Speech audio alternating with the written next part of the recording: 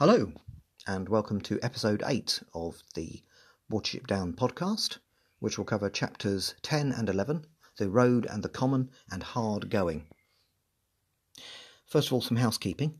In the last episode, I referred briefly to Speedwell waking up Acorn to look at the thorn from Pipkin's paw. It was actually Hawkbit waking up Speedwell only. I allowed the pairing of Speedwell and Acorn from the departure episode to confuse me for a moment. I've got a language note after last week's episode as well. Bigwig's phrase, "u emblia ra," meaning "you stinking chief," from later in the book, suggests a more complex meaning of the word "u," possibly meaning you as well as "the," depending on context. This just complicates rabbit grammar even further. In the context of Bigwig's poem, it means "the," although he maybe is saying "you stinking thousand," although that's not how it's translated in the book. Last week I also missed discussing the word emblia in my analysis of Bigwig's poem, it's been pointed out to me. It's a word second only to hraka in its wonderfulness, and it means stinking. And the word makes you make a face of disgust if you say it right. It's a great word, so I'm sorry I missed that out. Now, there were some strange clicks at the start of last week's episode. Not sure why this was. Also, if you listen carefully, one of our cats made a brief contribution in the background. Don't mind that so much. On this topic, you may have noticed already, I'm adding musical bumpers to the podcast from today. They have to be open source so as to avoid copyright issues, but I think I've chosen 4 appropriate ones, but let me know if they offend your ears too badly. Obviously, if everyone says they do, then they will go. There's a very interesting discussion of the book, the whole book, in the latest episode of the Read It Twice podcast on Spotify. It's episode 2 of Read It Twice. I haven't included the link because it's quite long, but if you go on Spotify, you will find that. It's Read It Twice, as in R-E-A-D, it twice. And it's episode 2. I've given them a shout out, and I think they're going to be giving me a shout out as well. I've listened to the whole episode. Great discussion, very wide-ranging, and actually told me some things I didn't know already, which is fantastic. They look at a book per episode, I believe. I'm going to be following that, definitely. I now have potential leads for 3 discussions with other fans of the book, which is exciting. I'm up for discussing any theory about allegories in the book at all, the more the merrier. Although I'm going to avoid politics myself, mostly, a bit difficult when it comes to Efrafa, I'm up for any political theory about the book from anyone else. So that'd be great. If it causes controversy, that's fine. That's what a podcast should be about. There is also now a link in the podcast description if you'd like to leave a voice message for possible use in the podcast. That can be done. Obviously, it wouldn't be appropriate for longer discussions. There's a proper way of linking 2 people together to do an extended discussion. But if you want to leave a voice message, feel free. And the link there is https:// obviously, anchor.fm/watershipdown/message. If you want to leave a message, that could be included in a future episode.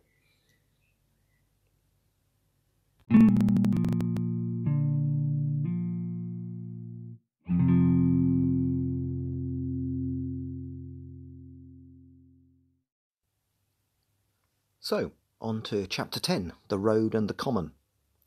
Now, the opening quote is from the Pilgrim's Progress, and it introduces the idea of resistance to going any further as dangers seem to increase, which is going to become a bit of a theme. The rabbits stay in the beanfield for most of the day resting. They take it in turns staying on watch. Adams describes very well how the rabbits sense the passing of time. As the sun sets, they have a scare as a beetle on Pipkin makes Hazel think for a moment he may have died. But he's fine. So far so good. No rabbits have died. Suddenly there's a sound of a gunshot. The rabbits scatter by instinct, running towards holes that don't exist. It shows that their instincts still kick in. There's danger, they will leave their cover in panic, but there are no more gunshots. It takes a while for them to gather again, and they set off across the pasture. Hazel sees a hrududu on the other side of a hedge. Hrududu is a car, wonderful word, imitating the sound of cars, particularly at the time this was written, about 50 years ago. Now, all he can see, obviously, is this thing rushing by. He worries it might be a danger because he's not aware of the existence of roads, which, of course, hrududu have to stick to. Bigwig and Hazel go ahead to the road, and Bigwig, who's in the Owsla at the old warren, obviously, he explains what hrududu are, rather what roads are and how hrududu stay on them. He says they're harmless as long as you leave them alone, except at night. So as long as you stay off the road, you're fine. Now the road referred to, and I've posted a picture of this on the Facebook group, Watership Down Fans Facebook group. The road referred to is the B4640 between Newtown and Newtown Common. And I think I found the right stretch of the road. A bigwig sits on the edge of the road as a car passes to demonstrate how harmless they are. But Blackberry is checking the road out and comes across a dead Yona, or hedgehog. It's been squashed by a car, and that's quite gruesomely described. Bigwig points out that this must have been on the road at night. That's when hedgehogs are out and about. And at that time, hrududu have bright lights that draw animals towards them. That's the only time they are dangerous. That these lights have some kind of magical quality almost to them. Hazel points out it is nearly night time and they should get across the road quickly. By moonrise, they've reached Newtown churchyard, and from there they climb a hill to reach Newtown Common, which is a very alien environment to them. The thick plant life is unfamiliar, and they make slow progress. Distant sounds carry here, and everything seems to tell of danger. Near moonset, Hawkbit approaches Hazel. He says they've gone far enough, and they need to stop. Speedwell and Acorn back him up.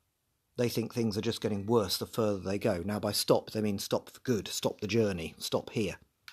In the middle of this place, in this common that is so alien to them, doesn't seem like a very good idea. Hazel tries to reassure them that it's just this place that's making them feel that way and that things will get better. Now Hawkbit says he doesn't think Hazel knows where they're going. He didn't, for example, know about the road. He's got a fair point there. They then say outright they want to go back to the warren. Hazel points out this is impossible as they wounded an Owsla officer, Captain Holly. That would be ridiculous to do. Fiver and Bigwig approach at this point. Fiver wants to talk to Hazel, while Bigwig intends to have a go at the three rebellious rabbits. Fiver and Hazel climb a small rise and look south, saying nothing at first. And the Downs, which includes Watership Down, obviously, are mentioned for the first time in the book. They're 4 miles away, and the wind in the trees of Watership Down is described almost as if Fiver can hear it. And Fiver suddenly says that is where they need to go, and explains why very well. Now, living north of Downs as I do, I can see the downland ridge from my living room window, and you can see this continuous ridge along the horizon. It's a wonderful sight. To Hazel, the idea of getting to the Downs is absurd, though. They're far too far away. When he says this to Fiver, though, Fiver goes into a trance-like state as if he hasn't heard him. He says there is a mist between them and the hills that they will have to go through. A mist that feels like being deceived, a danger that he can't define. Very eerie passage. They can hear Bigwig coming to an end of his talking to, and Fiver seems unaware of what he has just said. Hazel reassures Fiver that he will look after him. He seems to be trying to make sure Fiver doesn't say things like he has just said in front of the others, but he wants to hear them perhaps. Fiver's just explained why they need to get there very well. A high, lonely place, with dry soil where you can smell and hear things all around, as he said earlier. That's where they need to be. He knows that what Fiver says contains important warnings.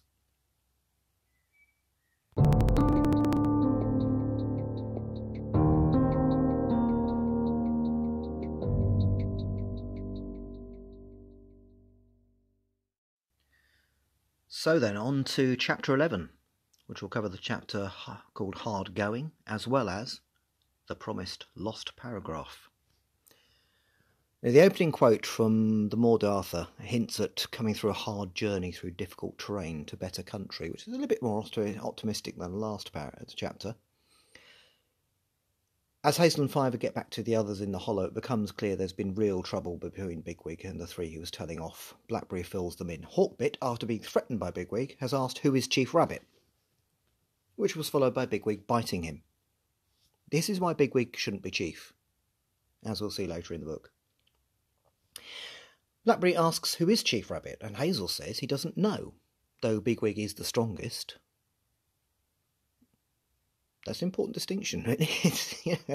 This is one of the central themes of the book. What is good leadership? Hazel blatantly should be leader, but in many warrens, Bigwig would be. Now, Hazel's comments about there having been no need to bite Hawkbit, as talking would have made it clear going back to the old warren was not an option, really does demonstrate that he definitely, as I've said, should be chief. But as things stand, that question may be dangerously in the balance. Will they be led by fear of Bigwig or persuasion by Hazel? How would you prefer to be led in a group? Interestingly, at this point, Hazel refers to biting people. That's interesting. It's an interesting translation for whatever the Lapine word is that he uses. He's basically referring to rabbits as people, that if you're the person speaking, then people is used to mean an animal of your own species if you're able to use language. Very interesting. Possibly a slip up in the writing, but I thought that was interesting use of the word people. This is a key moment for Hazel, as he promises them he will get them to better country by sunrise. And this is almost an act of desperation. He clearly knows the consequences of not doing so could be very serious. He refers to being torn apart. The fear and confusion of the continuing journey is very well described, with the rabbits struggling widely and close encounters with an owl and the scent of a stoat. They're so separated that they are frightening each other when they approach others in the group, because rabbits don't travel naturally as a close-knit group. Only Pipkin stays close to Hazel, whose reassurance of Pipkin is as much for Hazel himself as anything. The first light of dawn appears, and we learn of Hazel's feelings of defeat and self-doubt, as they're not clear of this difficult terrain yet. He can now see the ridge of the downs clearly ahead. They seem closer. And suddenly Blackberry exclaims from up ahead, "He's done it!" They've come out of the other side of the common, and they see Silver and Bigwig ahead of them. At this point, the text varies depending on which edition of the book you read. And this, a major diversion from my taking you through the chapter, is the place of the lost paragraph that I mentioned previously. There is a lot more detail here than I can include in the published podcast notes, which have a 4,000 word limit, so I'm going to post my full notes on this to the Facebook page. In my 1978 copy of the book, paperback, Blackberry calls Hazel Ra at this point, or Chief. And Bigwig reacts by saying the day he calls Hazel that will be the day he stops fighting. This incident also occurs in the 1978 film. I always found it quite poignant, as Bigwig does indeed call him Hazel Ra later in the book when his fighting career does end. I'm sorry for the spoilers there. There are going to be spoilers here. I do assume you've read the book in this podcast. However, in many or most editions of the book, this incident is omitted completely. In the 2019 Peter Capaldi audiobook, which I'm using heavily in prepping for this podcast on the go, Bigwig just says, "Splendid, Hazel," when they arrive, and the whole tension of the issue of leadership is avoided. Now, Rick Morris, who I met via the Facebook fans group, Watership Down fans group, I'm very grateful to for supplying me with this information, has told me that as well as the lost paragraph, there are also 2 alterations of Buckhorn saying Hazel Ra to Hazel in the book. We'll go into more detail on this when appropriate. So, which version of this incident appears in your copy? And where and when was your copy sold? And is it hardback or softback? I'm very interested in confirming the timeline of the removal of this paragraph. So to clarify, this is the end of, at the end of them coming out of the common in chapter 11, just looking through my notes. I'm very interested in knowing, does your copy include Hazel being called Hazel Ra, and Bigwig saying, "Hazel Ra, the day I call him Hazel Ra, that'll be the day I stop fighting, that will"? Or does Bigwig just say, "Splendid, you're through the common," and the whole tension is diffused that way? Which version have you got? Because there's a very complicated timeline to which edition feeds forward into other editions after that and where they're published. So have a look in your copy or copies. Look at when it was printed and where it was printed and whether or not it's hard or softback. Is that passage in your copy? I'm very interested in going into a lot of detail in this. Rick has told me that the paragraph is missing from his 1974 UK 2nd edition hardback and his US 1st edition hardback, but it is in his 1976 illustrated edition hardback, and, as I said, it is in my 1978 paperback, printed in the UK, but it's missing from the 2019 Capaldi audiobook. It was originally removed from the second edition, published by Rex Collings, according to a 1998 to 2000 Yahoo Groups post, which Rick saved the text of, but the Puffin Penguin paperback editions were based on the first edition hardback, which is why it isn't lost completely from subsequent versions. Are you following me so far? Rick also says, and I quote, "I'm sure that my first ever copy, the 1973 or possibly 1974 Puffin paperback, which completely disintegrated long ago, had the paragraph, as did my early Penguin paperback, which I was given in 1974, end quote." He also says the following about the audiobooks, quote, "The 1976 Roy de Treese audiobook, which is heavily abridged, omits all text after Blackberry calls Hazel Chief Rabbit, and resumes with them relaxing in the meadow just before Cowslip appears. The 1997 Andrew Sachs version, which I also have on cassette, includes one use of Hazel Ra by Buckthorn, but omits the lost paragraph, unsurprising as it's also a heavily abridged version anyway. Interesting that it's a Puffin audiobook, so it may be that the Puffin text was used for the reading. The 2010 Blackstone audio version, read by Ralph Cosham, follows the edited text, and that's end quote there, that was all from Rick. And I'll just add to that, I'll repeat for context that the 2019 Capaldi audiobook also follows the edited text. Now, unfortunately, we do not know the identity of the person who originally pointed out the omission in the 1998 to 2000 post on Yahoo Groups. And Yahoo Groups have now been deleted, obviously, so we can't look at that anymore. But the effect of the omission of that passage is effectively to remove any doubt that Hazel is the Chief Rabbit. I personally far prefer the underlying tension that is set up between Hazel and Bigwig, the strongest rabbit in the group. This tension is not resolved until the climax of the book, and Bigwig indeed does not call him Hazel Ra, as far as I am aware, until then. By removing this paragraph, Bigwig's lack of calling Hazel Chief loses all meaning. As far as I'm concerned, the book is incomplete without it. I'm going to put it out there and state my view on that. As a result of Bigwig's put-down, Hazel privately realises that his contribution to crossing the common may not have been that great after all. I guess with Fiver most of the time, just pretending he's reassuring Fiver when he's actually reassuring himself. Bigwig and Silver have made it out of the common ahead of him, and this can only reinforce this. But it is to Hazel's credit that he is capable of such self-reflection. So why was that paragraph edited out? What was the reasoning behind it? I can't find anything on this. It'd be fascinating to know.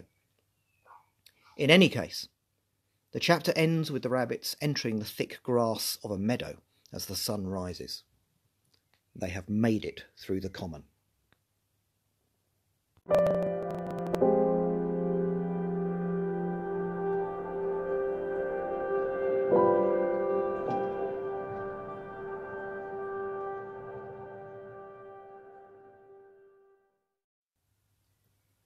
The next episode covers the beginning of the last 6 chapters of the end of part 1 of the book. These chapters cover that mist that Fiver spoke of in trance when he first saw the distant Watership down. It is a metaphorical mist that the group will have to get through before finding their new home. And you could say it is the most disturbing section of the book.